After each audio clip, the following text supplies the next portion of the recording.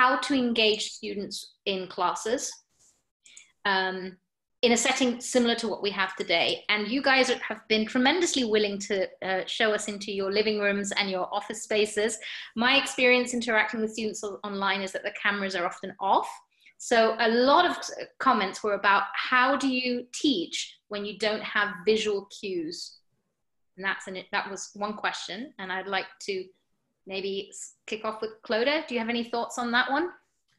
Yeah, I mean, I think, you know, I keep saying being human is important, but I think, you know, Prama's point about modeling is quite important here. So I think, you know, I always had ground rules for my lectures when they were face-to-face about, you know, don't come in 15 minutes late and things like that. And I think setting some ground rules from the beginning about encouraging them at the very least to use their real name, even if they're not going to show their faces on a camera. But yet you just have to do it over and over again. And, you know, remember, they're going to be doing this in all their courses, so they may actually get more used to engaging online than we think they will. But it is difficult. I think the more interesting the activity, so the more it relates to their real world. So, you know, again, recognizing that they may be all over the world. So letting them do things like Prama's map or what happens with railways in your country may help them at least sort of realize this is relevant to me and it's worth me getting involved with it. Okay, great. What about, so other questions that came up again about synchronous sessions, which is what I want to focus on in this part, is about how do we plan activities that are new, that we don't have any experience using this medium. And as we saw in the breakout rooms, so we had many breakout rooms, and there was a function that I didn't know where you can ask the host for help. And I kept getting these pings saying, we need some help in breakout room like 37. And I was like yo-yoing in between a bit. I didn't even know that existed until this moment. So I guess the question is, we're going to be doing something completely new, and maybe group activities will require breakout rooms. How many of you guys, I mean, I'm just worried that instead of talking about the question, you talked about what it's like being in a breakout room. And in many of the breakout rooms I entered, it was all about, oh, look at this breakout room, you know, that kind of thing. How much time do you think we should schedule for an activity in a breakout room? And then how should the teacher engage in that setting? Parama, do you have any thoughts on that? Yeah, I was thinking that was interesting that in the breakout room I was in, we kind of jumped straight into talking about the issues we're facing for next year. And that might be because people are used to using the breakout rooms. But as someone who's been using a lot of online teaching, or blended learning, I guess, for my in-person classes for a long time, I found that students are actually quite forgiving. And it's important to make sure that you don't freak out. So practicing is good. So modeling is all about what I'm about today, I guess. You know, there's a technical hitch. It's a little bit of an issue, no problem, have a contingency plan. But then usually what has happened, maybe I've just been lucky with this, it's first time we've needed a little bit of time to make sure everyone knows how to come in, where to go, any sort of major issues or whatever. And then students really get the sort of understand it very quickly.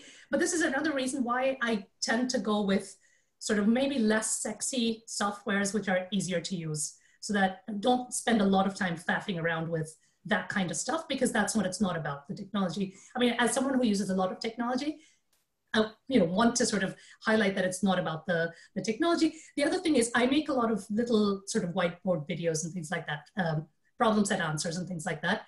I make mistakes all the time, and then I'll go back and sort of cancel something that I did and then redo it. Students, don't really care that you made the mistake. I don't know whether they notice it. I've never had any complaints. But also that's what brings the human element, that you're not a robot. It's not professionally done. You're still their teacher, the same person who sometimes messes up in class, right? And there's no reason why this should be different. Right. I do have a thought on that as well with breakout rooms.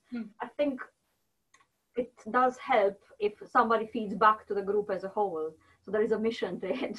So you do have the discussions, you know each other. Maybe to start with, there are smaller groups and people get accustomed to how it operates, how these breakout rooms work. But then there is a task to it, and you feed back to the group as a whole. I did feel myself like I do want to tell you the interesting things that we've talked about in those breakout rooms. So we might write about this, but having a forum to feedback, I think it's giving structure to the discussion. Great. Which leads me on to another issue, which is creating a sense of community. So we don't focus so much on creating a sense of community amongst our students because they kind of organically get to meet each other, but in a world where they don't meet, suddenly maybe these discussion platforms will be more important. So maybe for John and Lily, starting with John, how are you thinking about trying to create some, I don't know, module identity or something like that? Have you thought about that? I think it's the biggest challenge in the whole thing, to be honest. I think what I think it came upon the discussion for the Zoom chat, and I mentioned it slightly, is that there are two things that I probably will use in Piazza that I didn't, because I only started using it 12 months ago, so I'm learning on it all the time. The first one is, I think you'd mentioned it, that there's a Q&A session. So I think for me, when I really want to use that as a sort of a structure. So there's some asynchronous stuff, and now we're going to have a set timetable Q&A session on Piazza that I expect you to, you know, to be online and to contribute to, because I'm very conscious that if it's very asynchronous, which is great for flexibility. But I'm not sure if you give undergraduates too much flexibility, I'm just a bit worried about it. I think it needs little structured points in it. And those structured synchronous sessions are where you try and get that sort of team, that sort of course identity going as much as you can. So I think I probably will try and use that Q&A because it's synchronous, and actually have, you know, I'll have set timetable Q&A sessions where we sort of chat, whatever technology, whatever interaction that you use. But I think they're going to be extremely, I think if 90% of it is asynchronous, I just think it'd be very difficult to get a sort of a community or a course identity going. Lily, do you have any thoughts? I think that in most cases we are talking about both synchronous and asynchronous activities, but there's also a lot of talk about blended learning. So there would be potentially, that's the way to use the face-to-face real meetings where you do know people. Don't use it for teaching any particular topic. It's just about meeting people. And then you're breaking out in these groups where you have an idea with who you're working. But certainly I think the most important is to have icebreaker type of activities. Come easy at people. Don't start with difficult stuff or difficult questions, because that way people will feel more comfortable. Again, if there are little groups with which you are working, mingle them as well from time to time. Don't get them stuck with the same people. So there is a little bit of creative thinking needed there as well. Great, thanks. Just to say that at LSE, we usually have classes staggered. So you have the lecture one week and then the class is the following week. So there's always a time lag. So in week one, there's no class. We're going to introduce one just so that people can meet each other on Zoom, which is the platform we're going to be using for our synchronous teaching. So kind of, you know, adding just one that doesn't have, it's sort of like maybe setting the rules of engagement. How are they expected to behave in this new environment? So if there's a scope for something like that, maybe it would be useful. But, you know, as I agree with all the comments about, you know, having scaffolding and getting people to do things. A question that came up, which I don't know the answer to, which would be really great if someone knew the answer, was a lot of our courses involve teaching things relating to mathematics. Many of my colleagues and class teachers are saying, how am I going to go through maths? Oh, Parama, you've raised your hand. Interrupt me, go for it. I didn't see that, sorry. Thanks very much. I am one of those people who will actually click through everything there is to click on. No, that was really a raised hand. I was just going to say, going back to the question that we were talking about before, I think asynchronous things, it's important to have a time element to them as well. So they don't have to be synchronous, but I think in Claudia's section, we talked about sort of releasing the material for each topic in a timely fashion. So it feels like you're in a class, you know, this is your weekly class or whatever it is. Scheduling, I mean, I schedule sort of live office hours on discussion forums all the time. I'll be here from 9 to 10, whatever it is. You can post your questions at any time, obviously, but you know, if you want to be there in real time, do that as well. And I think it really, I have noticed that students tend to be on there at that time, and they appreciate that. In response to your other question, it's a really sort of tricky one, and I'm not sure exactly. I mean, this depends a little bit on sort of university regulations, right? So what are we expected to do? What's the minimum we can do? And what we prefer to do. I mean, we can talk quite a bit afterwards about what we've decided to do at UCL, which might be different from what other people have decided to do. But yeah, we can come back to that. Great, thank you. For those with iPads, I've been told Notability is fantastic. It's just that not all our class teachers would have an iPad, and in the current universe, we're not going to be maybe being able to pay for iPads for everybody. So Fabio has a great idea there, just to going back to basics, pen and paper and webcam. I like it. I like it. Sorry, Dimitri, I was also going to add that in the guide that we have, the CTEL guide that Claudia showed at the beginning, we start with literally what's the lowest tech thing you can do, balance your phone on something and write under it, all the way to, if you're going to be super fancy, here's what you can do. And there's a lot of choices. Some are less expensive than others and so on. But I think the summer is the time to really try all of them out. And I mean, believe me, I've tried them out, and I really thought that I was okay writing on the iPad and everything. And then I did pen and paper with my my phone balanced over it, and I was like, I'm never leaving this again. This is all I'm always going to do. Isn't there even, I mean, I'm sure there's something you can buy for your iPad that's essentially a pad that you connect to your iPad, because this has become something you can write on with a proper pen and it connects into your iPad.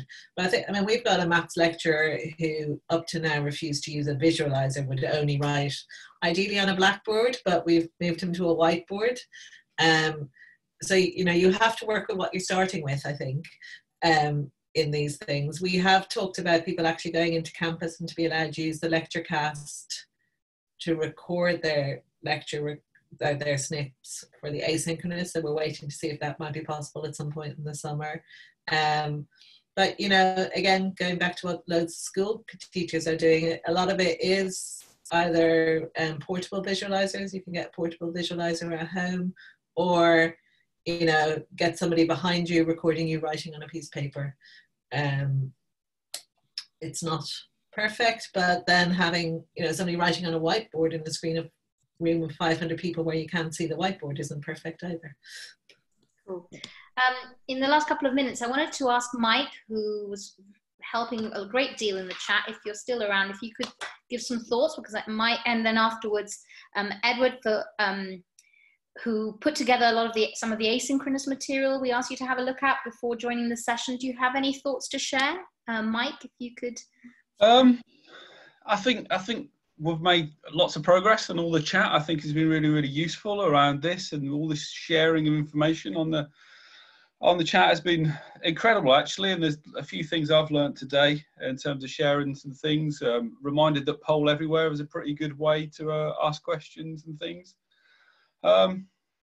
I'm lucky enough to have an iPad, and I find that incredibly useful to draw and to write the maths out and to do graphs. I think the points around making mistakes actually is really, really valuable. I think even if you're making mistakes on the videos, and then you can go back and you correct them on those videos for students to see, I think that's really valuable. And I think we need to be really, really careful about going and making ourselves too slick and like a Netflix documentary. I think we need to make sure that students are learning and that they see us as human beings, and that we get that interpersonal relationship. I think we can get personal relationships through video, but we just need to make sure that we have certain points to enter with synchronous material and talk to students. And I think teams and small groups are really going to be really important around that. But I think we all have to do what we think works best for us and what we think works best for our modules.